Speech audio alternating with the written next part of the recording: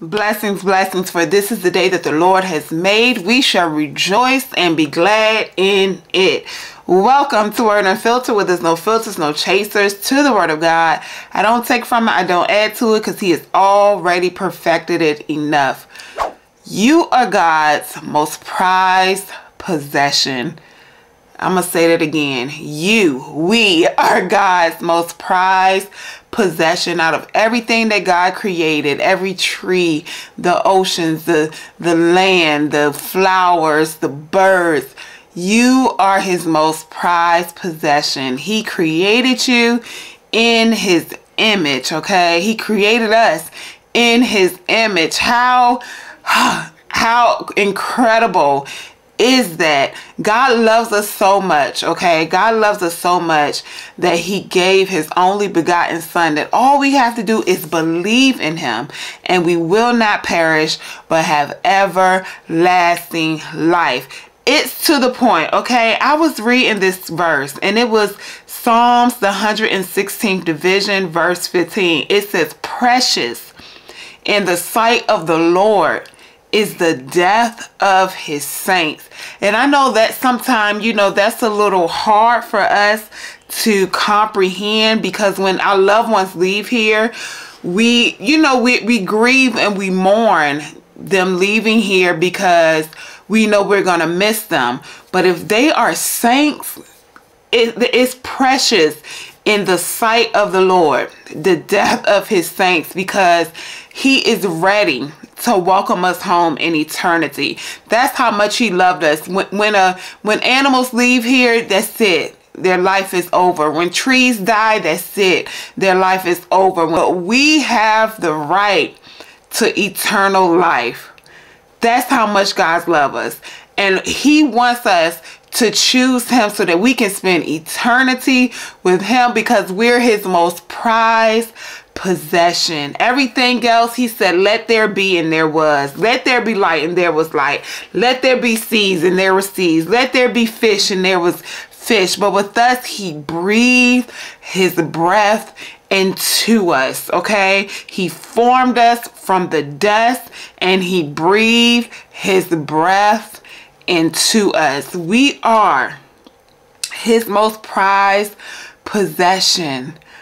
Like, wow, that's how much God loves us, okay? And He chastens those that He loves, meaning He chastises us, because He don't want us to be separated from His love, okay? He don't want us to be separated from Him in eternity. Let me take that back, because we will never be separated from His love. He will always love us in spite of what we do, in spite of the sins we commit, in spite of those who don't even believe that He exists. He still loves them too. He loves the atheist just as much as He loves the Christian. He loves the Muslim just as much as He loves the Christian. He loves the Catholic just as much as He loves the Christian.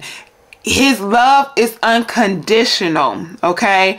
And sometimes I think that could be where people kind of are flawed, because they confuse His love with Him wanting us to change and Him wanting us to turn away from sin. Because He loves us, He chastises us, and when He chastises us, it causes us to wake up and repent and live a life of repentance. And that's because He can't have sin in His kingdom. And because we are His most prized possession, He wants us to spend eternity with Him. The Bible says, what can separate me from the love of God? Nothing. Nothing can separate us from the love of God. Sin separates us from His kingdom. Sin separates us from His promises. Sin separates us from His blessings. Sin separates us from our destiny in Him. Sin separates us from eternal life with Him. It doesn't separate us from His love. He still loves us unconditionally. And many times we take advantage of that love. We take advantage of that grace.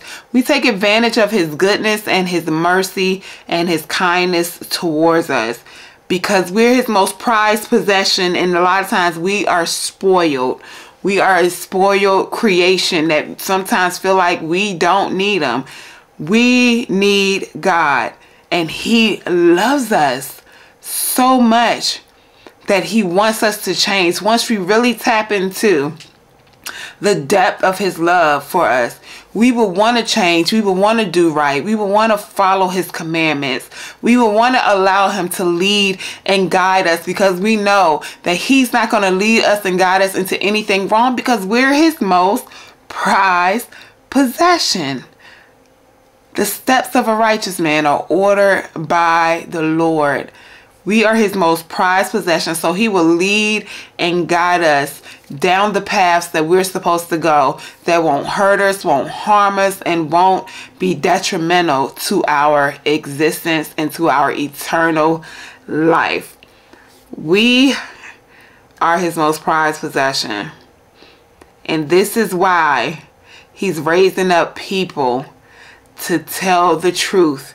This is why He's raising up people that will share the gospel, because He wants, when we leave here, He wants us to spend eternity with Him, eternity in His presence, eternity in His kingdom, walking the streets paved with gold, worshiping Him, just being in the presence, full, complete presence of God. Now we only get a little bit of His presence, because like the Bible says, no man have seen God, and no man sees God and live.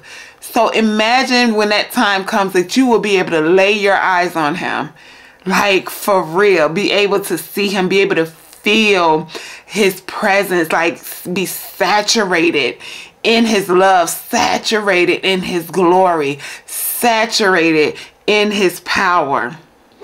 If you leave here today and you're not sure that eternity will be with Him, I behoove you to repent of your sins.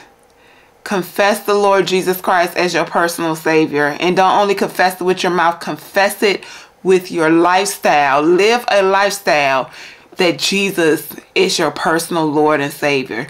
Live a lifestyle that you are a believer. Live a lifestyle that shows you are a follower of Christ. You are His most prized possession. And that's why the enemy hates you, because the enemy knows that he will never be able to experience the love of God like you will be able to experience. The enemy knows he doesn't have no opportunity to make it in. If the enemy had an opportunity to repent and be reconciled back into his position, okay, he would do it. But he knows there's no chance, there's no opportunity. That is it. His chances is up. And the end is near for him. And because you're his most prized possession, he is jealous and he hates you. He hated us from the beginning of creation. It started with Eve. It was because he hated her, and he knew that if he could cause her to fall, that sin will enter into this world. He knew it. But God sent a Redeemer named Jesus Christ to let us know that that is not the end. The enemy will not have the final say. Death will not have the final say, because now we have an opportunity to be reconciled back to our Father through Jesus Christ. You are his most prized possession.